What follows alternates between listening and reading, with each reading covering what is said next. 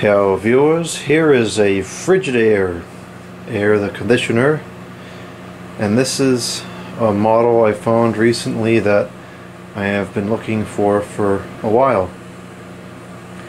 Earlier in the spring I created a Facebook marketplace account, which surprisingly they actually had a lot of air conditioners on there.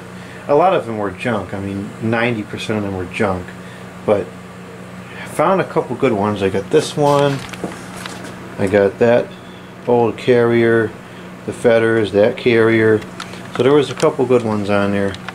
Unfortunately I had to stop using it because I don't have any extra money this month or probably next month, so I won't be getting any more air conditioners off of there, but I got enough that I need to get through the summer at least.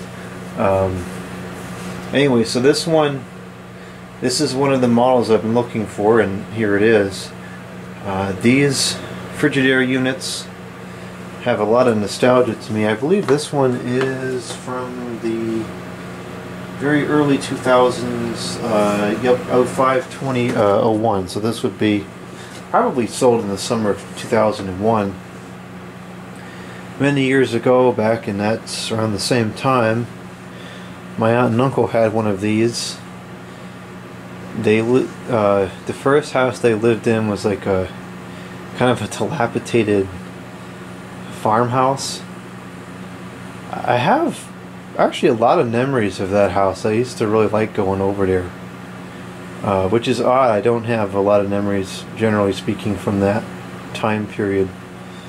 I had a concussion when I was in middle school, and I think it did more damage than we realized at the time, because I don't remember a lot of things that I should, and I forget things all the time, but whatever, is what it is. But I recall going over there, and they had, not this model, it was the one with the electronics controls, but they had one of these, and I remember at some point there was some kind of debacle with the remote. I think my uncle used to keep the remote on top of the unit, and then at some point when I guess he must have been taking it out of the window or whatever, and the remote fell into the outside of the house, and then he couldn't find the remote, and then like a couple of years later he was cleaning up the landscaping or something and he found the remote. I don't think so that it worked anymore, but I just remember that, him talking about that once.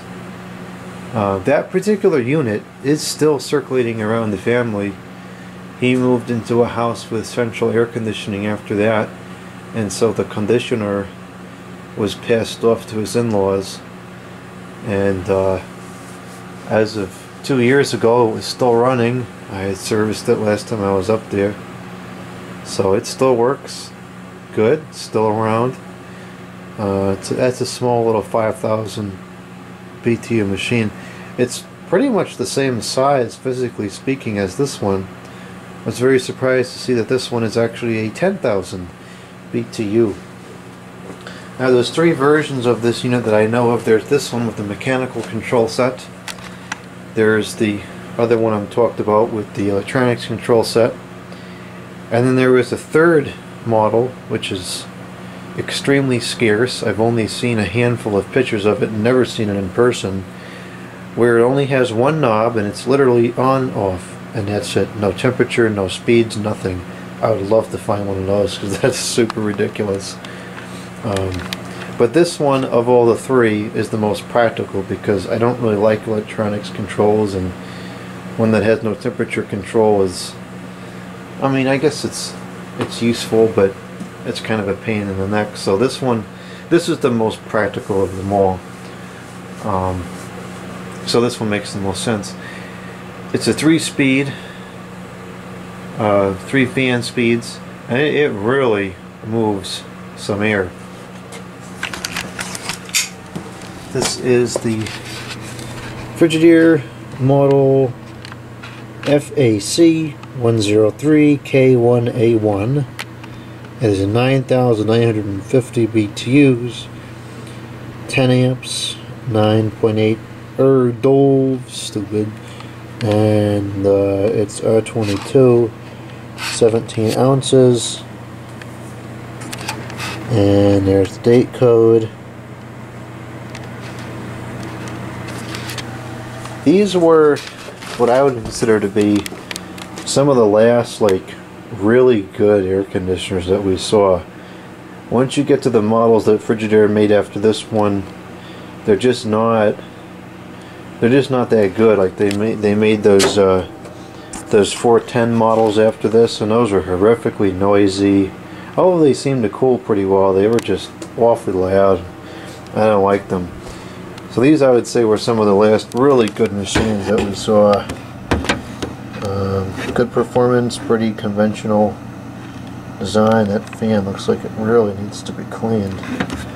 I actually don't like the design of these cases, these chassis. Very difficult to get apart for cleaning and servicing. Probably one of my least favorite designs. Really just don't like the design of these. Oh, the fan's kind of cool. It's unusual, but pain in the neck to service. This is a General Electric blurry fan motor.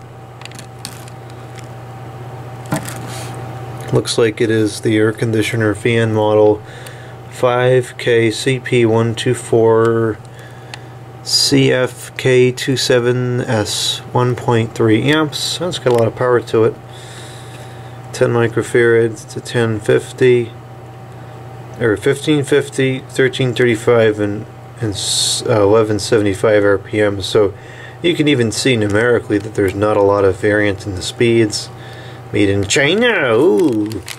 I wonder if they started to keep the fans running quicker to try to play games with the efficiency levels. I don't know. It's very annoying though. It's almost like not worth having 3 speeds. Very little difference at all in this model. It looks like the case was painted at some point, which is kind of interesting. And it looks like it also came with a free candy cane or candy corn pencil. That's interesting.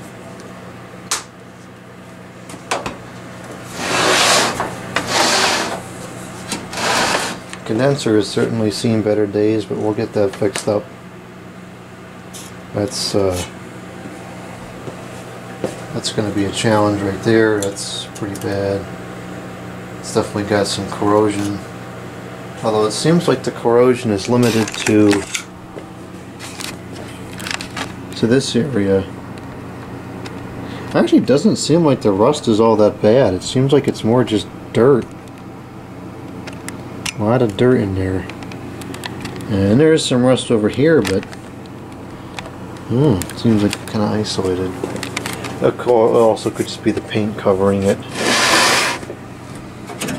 Clearly does have some corrosion on there. The compressor is... I'm not sure if we're going to be able to tell what the brand is. Oh, come on. Stupid.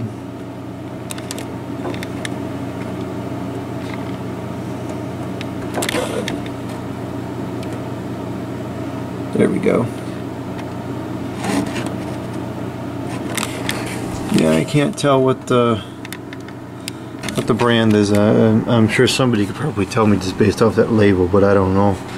Jeez, they got the stinking paint inside there. Unreal. Yeah, the whole thing is painted.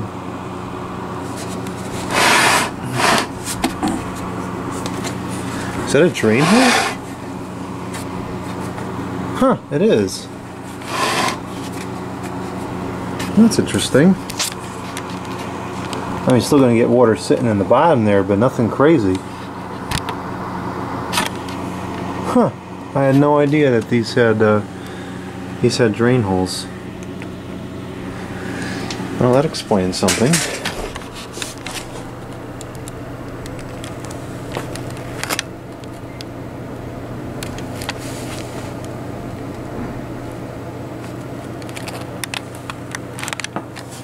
There's all that racket out there.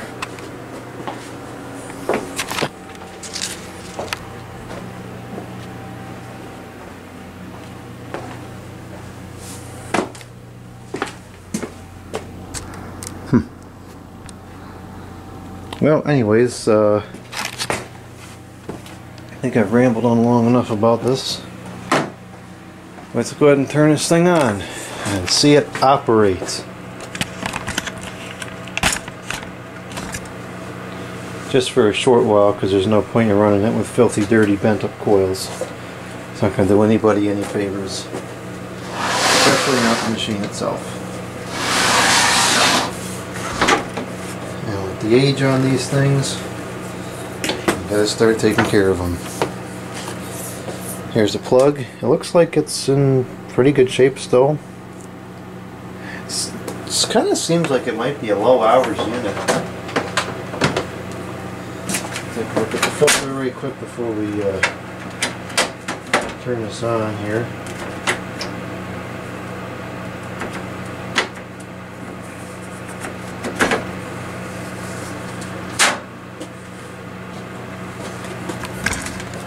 I'd be willing to bet that filter was never cleaned. So this might be all the usage it's ever seen, which isn't anything crazy. It's probably only a couple seasons.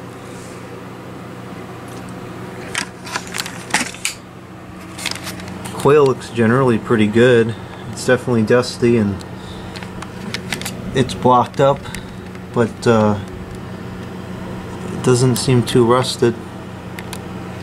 So things look pretty good for this machine. Certainly salvageable. No side curtains, but whatever.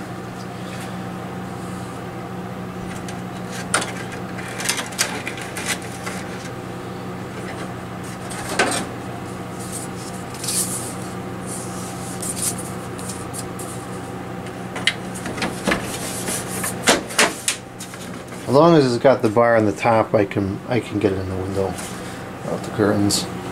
Alright, so we'll start with the fan on low. It's got a cool startup sounds. On low it's 0.95. On medium it's 1.02.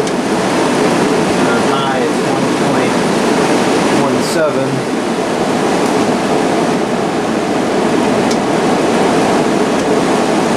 There's a difference, but it's not much.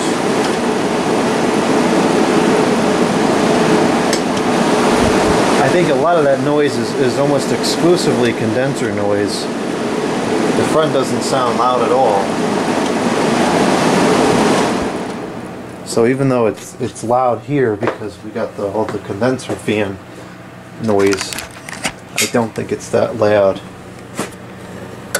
The one my grandfather has, which is the Kenmore branded version of this with electronics controls, that one's very quiet. I like that machine. That one I service regularly as well. That's not where the compressor is, but I'll show you the startup sounds. That's the high. Medium.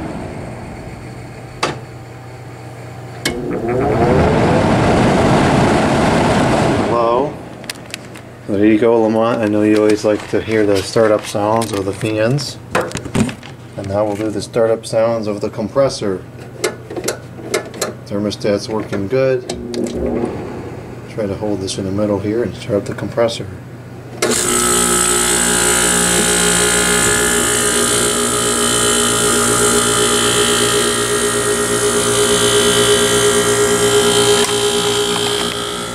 It sounds quite content to operate.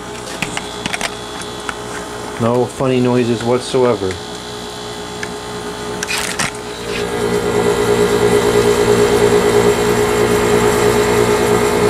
can already hear the head pressure going up. At 7.35 amps. Oh, I can actually hear it freezing already. Ice cold.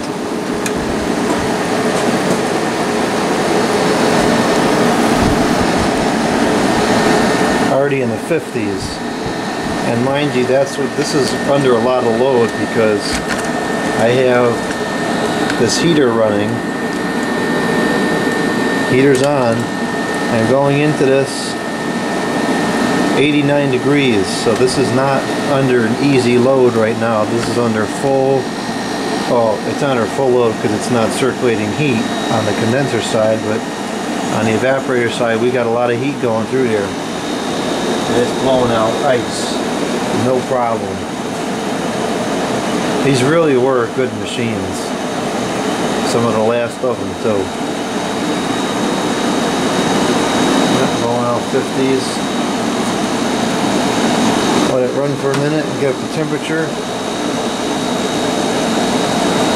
And I'll come back on the video when it's there. It's been running for a few minutes and we've got,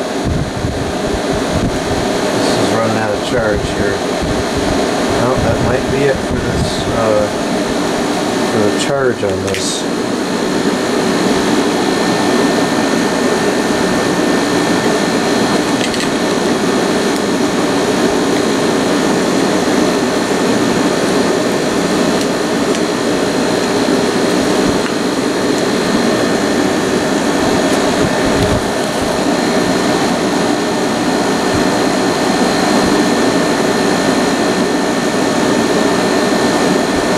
This is out of charge, but I can tell you that's in the 30s. That's in the high 30s for sure. This is cranking and it's working good. So, good find, inexpensive. And this is big enough to go in the kitchen, I think, for a little while. Yeah, that is freezing. That's how I always remember these got really cold.